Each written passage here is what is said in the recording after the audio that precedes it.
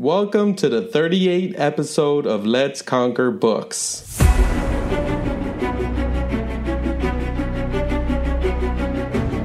Simon Sinek in his book Start With Why said, "People don't buy what you do, they buy why you do it.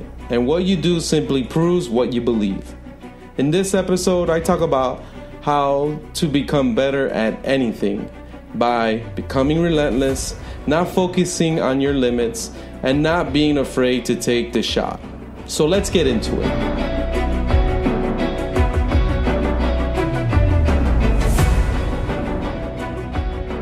I'm your host, Alexander the Great Reader, and this is a podcast where we read, study lessons, and build our inner power because the next level we will reach does not tolerate cowards. The first strategy on how to become better at anything is becoming relentless. So you could get good at anything. The more you do something, the more you practice something, actual transformation happens in your brain. Once you get into that realm, you know you have an advantage over people because you're willing to believe in anything that moves you forward. If you're willing to work way harder than anyone else, and you know that if you stick with it long after it stopped being fun, then you would succeed at it. You know I like to use books as my examples, as sources of inspiration, sources of understanding and knowledge. So for this strategy of becoming relentless, there's a book called Relentless by Tim Grover.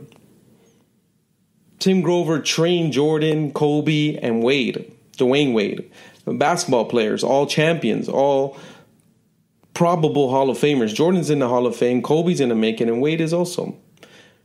Relentless is a state of mind that can give you the strength to achieve, to survive, to overcome, to be strong when others are not. He has a concept called cooler, closer, cleaner. To interpret that, you can be like good, great, or unstoppable. The cleaner is unstoppable. Now, a cleaner takes responsibility.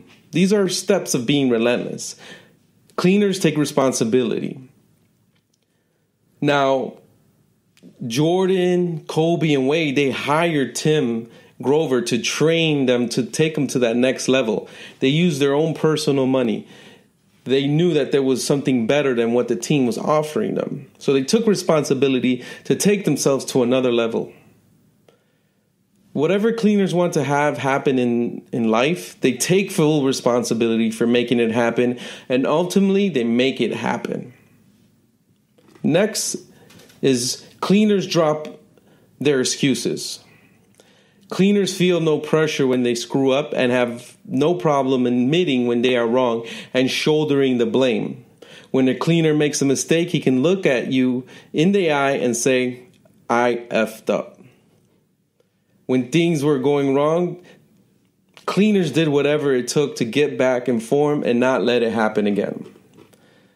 So the book talks about Jordan, Michael Jordan, versus his rival, the Pistons.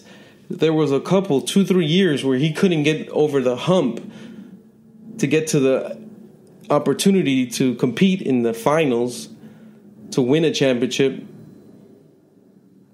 So he was very frustrated, but he didn't create excuses and said, "You know what, we can't beat the Pistons. This is as far as we get." He just trained harder. He took responsibility, and he ended up overcoming the Pistons and winning 6 championships. Kobe also had a challenge 2 years in a row where he lost 2 championships to the Pistons and the Celtics. He didn't have excuses. He just worked harder, got more focused, took on more of the leadership role, and ended up winning, I think, 3 more after that. Wade had a time where LeBron James left Cleveland to go to Miami because he wanted to win a championship. And Wade took charge of that trio because he was the one who has won championships and's been before. And it was technically his team. LeBron and Chris Bosh came there. And he took charge. He didn't create excuses where, no, LeBron is better, I'm just going to step back. No, he took charge. He didn't excuses. And when they weren't winning, they didn't win the first time. It took them, I think, the second time to win them. And then they lost another. He took ownership, and he never was given excuses. Another advice this book says is stop looking for secrets, tricks, or shortcuts. So ask yourself where you are now and where you want to be instead. Ask yourself what you're willing to do to get there. Then plan to get there. Act on it. Training before and after everyone else, and even training in the off season. That is what they were doing. Jordan and Kobe and Wade were there before everybody and after everybody, and even training in the off season where most people were taking vacations and these guys were getting better. You got to do the work. So Tim Grover has coached some of the most successful basketball players in the history of basketball, and these players were also the ones who worked the hardest. The best players don't work harder because they're successful. They're successful because they work harder than anybody else. Now, the book talks about how Jordan was so passionate and worked harder than everybody that he ended up punching Steve Kerr because he felt that he wasn't trying hard enough in practice and putting enough of that work in to win championships. Kobe was a freak. People would see him there at 6. Like, say the practice started at 9, he would be there 4 or 5 in the morning, train that whole time, do the practice, and then even afterwards, practice another 2-3 hours. And then go home, sleep a little, and come back and practice more. All that was on his own. He was putting in that work. You got to push yourself. That's another tip out of this book, Relentless. If you want success of any kind, you must be comfortable being uncomfortable. Every time you think you can't, you must do it anyway. The last mile, the last set, the last 5 minutes on the clock. You must play the last game of the season with the same intensity as you played it the first. When your body is screaming and depleted and telling you no way, a-hole, you work harder and tell yourself, do it now. That's the words of Tim Grover. And that was what he learned from Kobe, from Jordan, and all these elite athletes. So the book talks about pushing yourself, and Jordan was a great example. Against Utah Jazz, he had the flu, and he still played because it was an important game. He played with the flu, and he made the winning shot. That's pushing yourself. Kobe, he broke his index finger in 2010, and he had to play the finals like that. He pushed himself. No excuses. He took responsibility. He did the work. He practiced those times. Wade had a knee injury in 2013. He just had to tape it up every day, sometimes at halftime, to keep that knee together. But he pushed himself. He didn't have excuses. He did the work. He took responsibility. That's why this book is important. If you want to be better at anything, you got to be relentless. Second strategy is don't focus on the limits. If you tell yourself an empowering story, if you believe things about yourself that are empowering, they will set you up for success. They will create this confident environment inside of you where you're willing to take steps forward. You're willing to try other things that people won't try. The book I chose for this example is Life Without Limits by Nick Vujicic. I probably demolished that last name. And you might have heard of him and might have not, but he's a famous public speaker, goes around inspiring people. He also wrote this book, and he was born with this disease where he didn't have any limbs, no arms or legs. And he actually had his little stump that go out of one of his legs that looked like a finger. Now, growing up and seeing that how abnormal he was and how others had it different than him, he wanted to commit suicide. He even tried. But he changed his whole mindset. And the way he wanted to take care of himself. He didn't want others always taking care of him. So he learned how to brush his own teeth, take showers, put on clothes. He learned how to surf, how to public speak, how to write books. All these things he learned to inspire others that, your life doesn't have limits. Even though he had all these physical limits, he was doing things that were really incredible, challenging, that don't challenge us. And the book teaches you that you need self-acceptance. Instead of dwelling on your imperfections, your failings, or your mistakes, focus on your blessings and the contributions you can make. That was his mindset, Nick's mindset. He didn't dwell on it. He didn't have arms and legs. He just felt he was blessed to go around and inspire others, that he knew anything that he did will inspire others to do, because they're like, wow, look at this man doing this stuff, and he has no arms and legs, and I have arms and legs, and I'm not doing 5% of what he's doing. Attitude is another thing you learn from this book. If we choose the right attitude, we can rise above whatever challenges we face. Optimism is empowering. It gives you control of your emotions. Pessimism weakens your will and allows your moods to control your actions. So he had a good attitude. He said, I'm going to learn how to surf. I'm going to learn how to dress myself. I'm going to learn how to shower. I think he even has a kid, and he's married. Amazing story. If you have any limits in your life, this is the book to read, because you don't have an excuse after reading this. So, another thing is opportunity. He talks about opportunity. To pursue your dreams, you must act. If you don't have what you want, consider creating what you want. And he created throughout this book a lot of things that are incredible. He has his own ministry, his own foundations, and he pursued his dreams, and every opportunity that came with the potential, the opportunity of fulfilling that dream, he acted on it. The third strategy at getting better in anything is don't be afraid to take the shot. So putting yourself in the mental framework where you're not afraid to take the shot will allow you to blow past people who are better or smarter than you. Believe that you can get good at anything. Believe that missing one today doesn't mean you'll miss the next one tomorrow. A good example of this is the great Elon Musk and the biography written by Ashlee Vance. Now, you read through the book and you see a lot of the shots he wasn't afraid to take.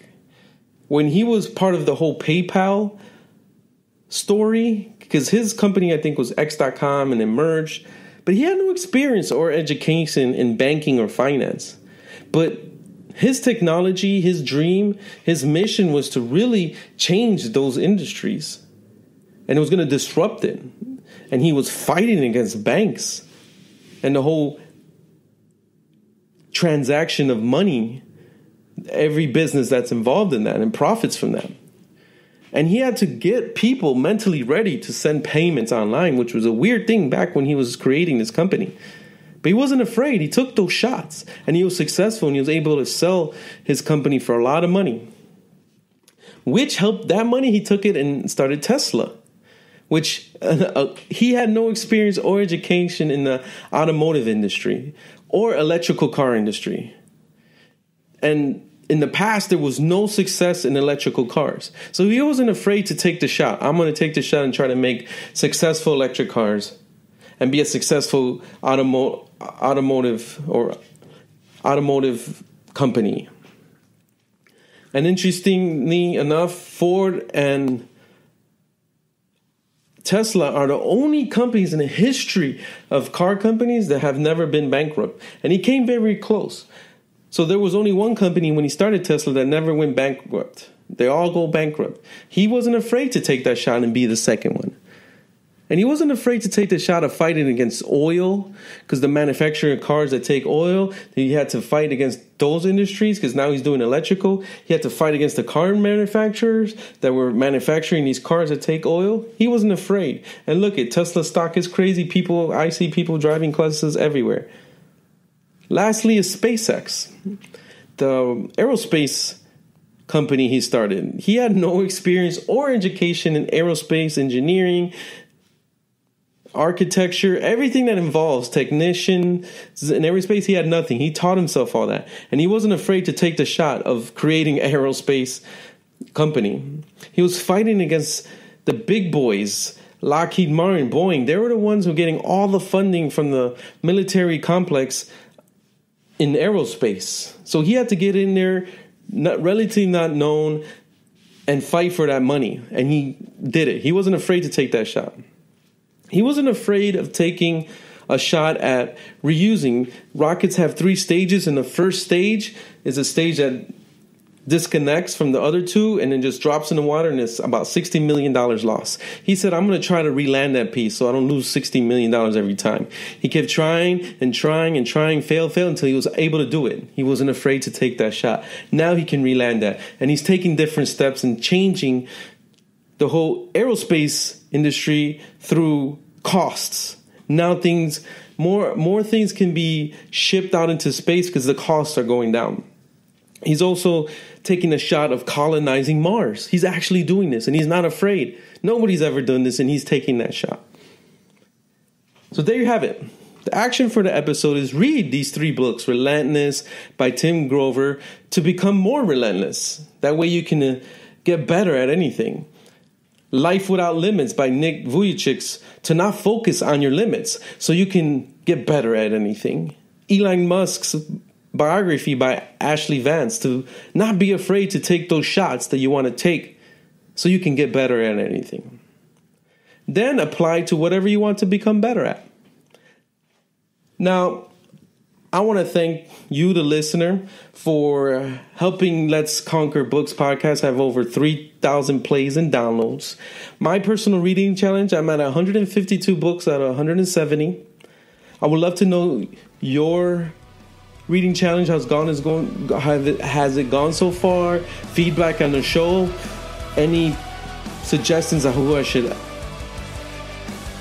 interview, or books I should talk about, or book recommendations? So let's connect on Twitter, Instagram, Facebook. All the links are in the description. I'm usually on Instagram. And we'll see you on the next one.